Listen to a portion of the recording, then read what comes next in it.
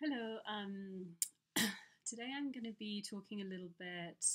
There's just a few thoughts really about the situation with Shamima Begum in the UK and her lawyers' attempts to get her to return to the UK so that she can fight for her to have her British citizenship reinstalled.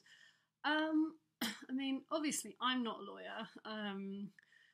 Don't pretend to be. I'm just an expat, British citizen who currently lives in Colombia, and I've been following this story for a while. And there's a few things about it that I find quite disturbing. Well, more than a few things. I mean, obviously, it's a really disturbing situation.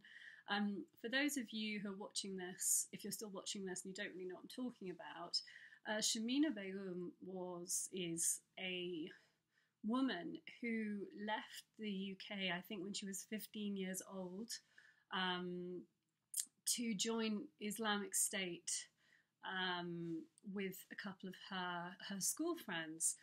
And at the time, she disappeared from, I think, the sort of Bethnal Green area of London, East London, central East London.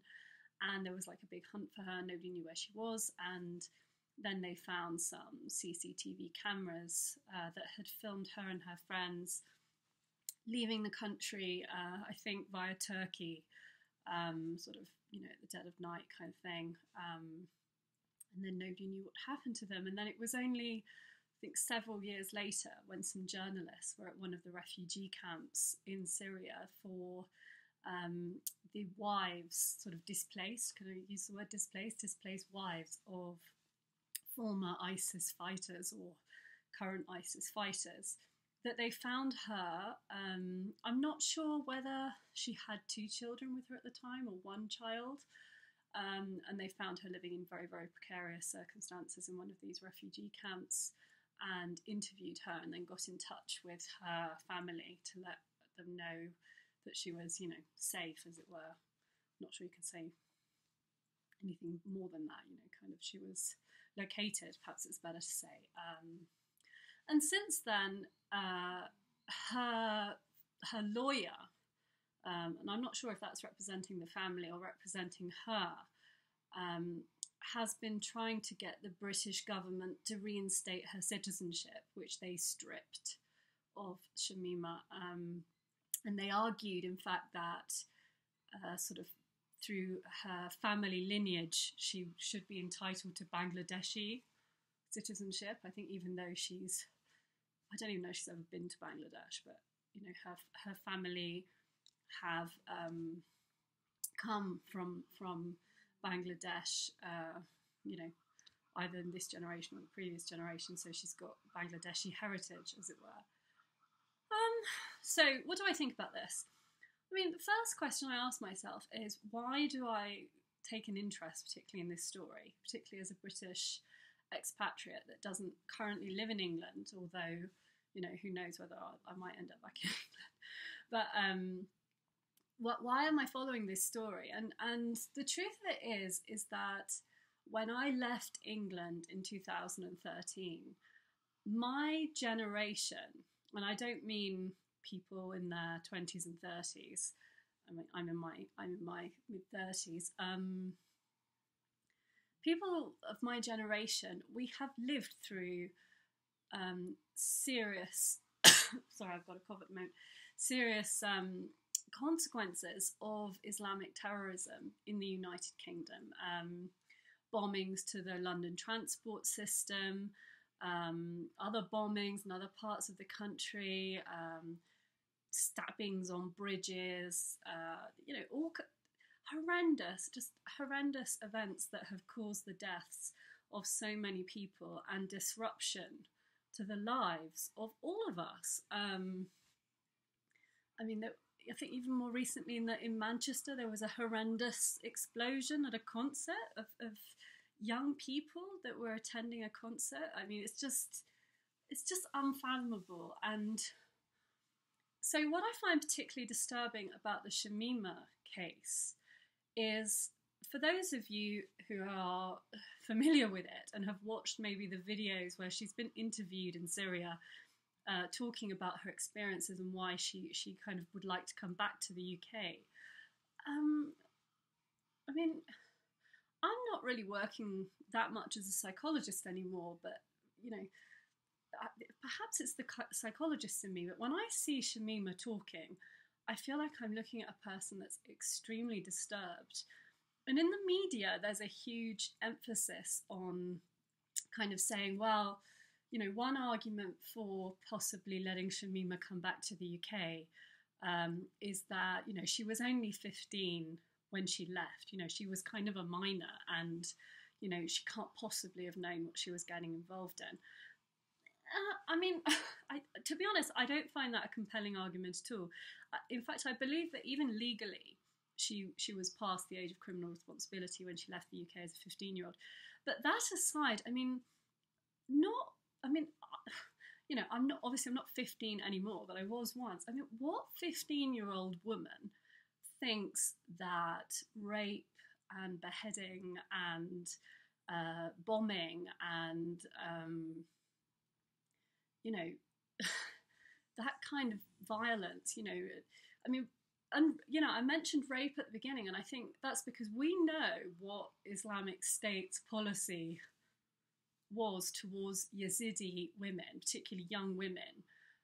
You know, they were literally kidnapped and sold into sexual slavery, quite often passed around from, you know, one elderly man to the next. Not that the age of the man is important, but, you know, it's just, the whole thing is so disturbing, and we've all seen the testimonies of those women who are, you know, the survivors that are trying to rebuild their lives, whose innocence and, you know, has been totally destroyed. It's just been totally destroyed and abused, and it's just unforgivable. It's absolutely unforgivable, I think, what has been done to the Yazidi people. And at the time when Shamima left, she knew that that was happening. I mean, she knew what she was joining. I mean, it wasn't like she thought she was joining a kind of picnic club or something.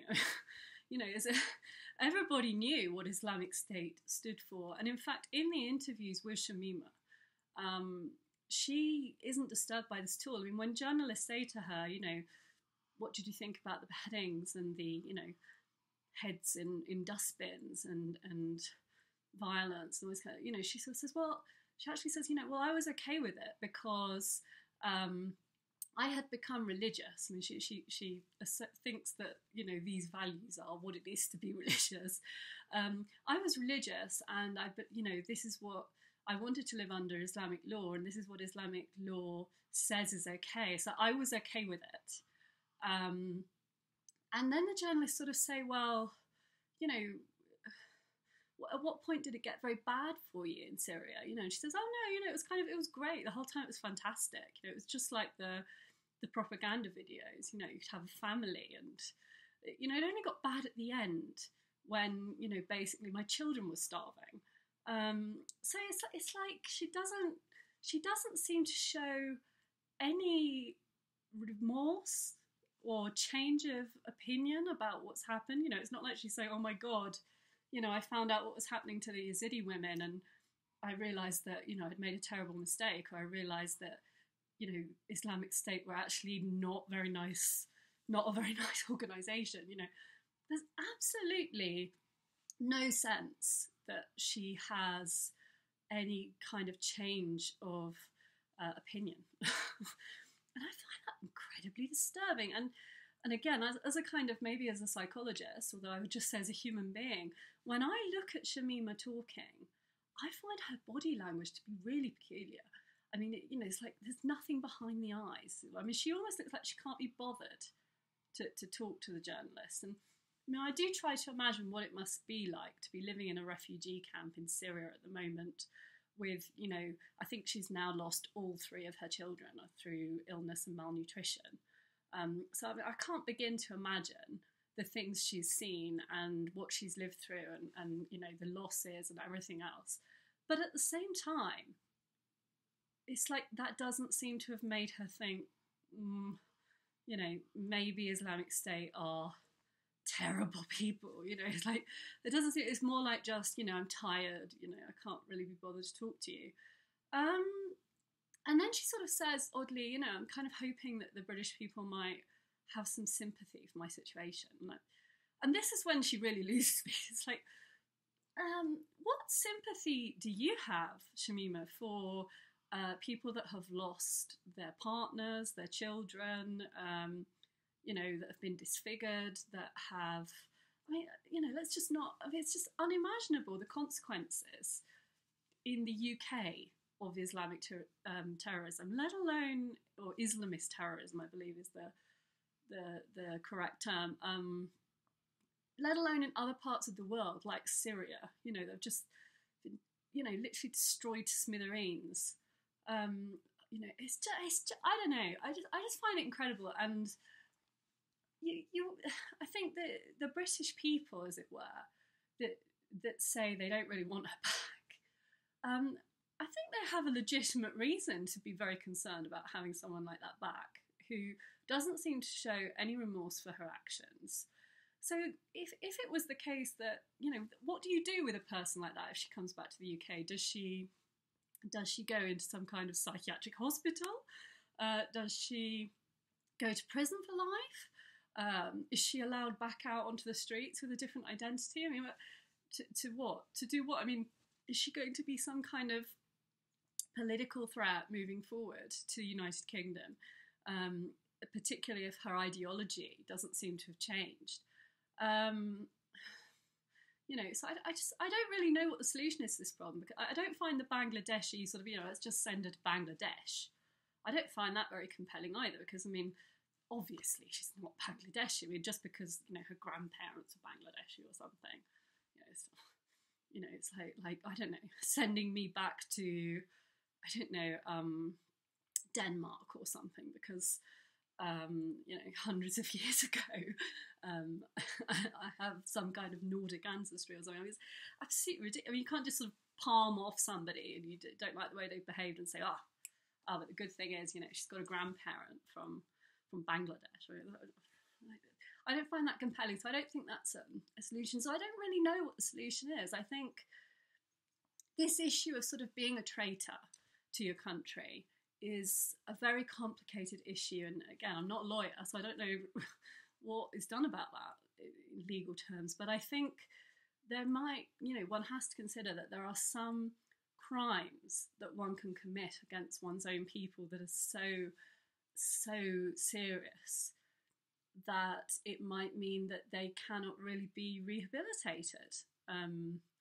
That as to what should happen to, I really don't know, but I would be concerned. I am concerned about Shamima and possibly other Shamimas, you know, because obviously she's not the only young woman or chap, you know, that joined Islamic State.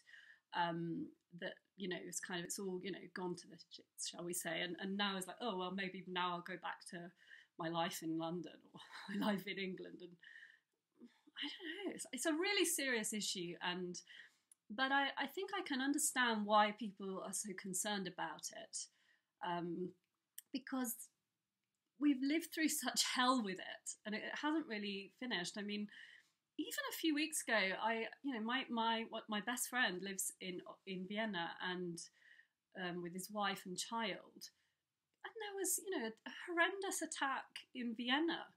You know, and sort of messaging each other, "Are you okay? Are you safe?" You know, didn't get back to me immediately, and you know, it's like, sorry, I've still got this awful cough. We won't say what's causing that.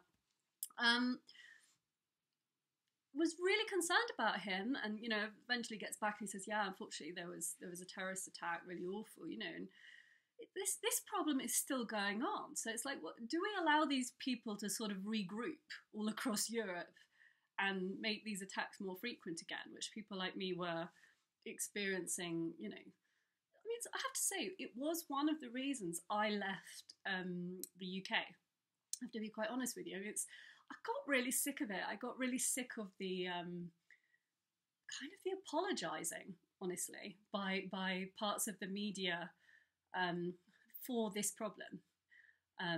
like this, I think what tolerance can be taken too far. It's one thing to tolerate somebody's religious beliefs when they don't impinge upon your own right to sort of walk down the street safely or not. But it's quite another thing to tolerate somebody's so-called religious beliefs when they're using them to justify blowing up the London Underground and you're just trying to get to work and get home safely. I don't think that's something anybody should have to tolerate. Terrorism is terrorism. The religious motivation or whatever the motivation is for the terrorist act, quite frankly, is irrelevant. A crime is a crime. Whether you're doing it because you say God told you to do it, or whether you're doing it for some other reason. I don't see why it should really make a difference. But my feeling, seeing people like Shamima talk in these interviews, I'll link one of the interviews below so you can see, is they just look honestly like they're not very mentally well. I don't believe that she entered this kind of group because she was 15 and naive and sort of had crappy parenting or something. I think that probably there's something very seriously wrong with a person that thinks that beheading somebody wherever they're from in the world is legitimate or deserved. So yeah, I don't know. I guess I don't really. Do I have a strong view on this? I don't. I wouldn't like Shamima to come back to the UK. That's the truth of it. But similarly, I don't know what the law should do with her. Syria seems to want to speak. I don't know how to turn her off. I don't know whether she's got an opinion or not. But I'd be interested to know your views. Another argument is that we can't sort of say we believe in human rights and stuff if we don't apply that to everybody. Shamima deserves her human rights as well. Yeah, I do believe that, but I also think that sometimes you might do something so serious that the consequences are unavoidable, and I'm not sure that the British state can literally afford the risk of having somebody like her living back within its borders. So I don't know. Tell me what you think. I guess I'm still not 100% sure myself what should be done, but it's topical anyway. Okay, thank you for listening. Bye.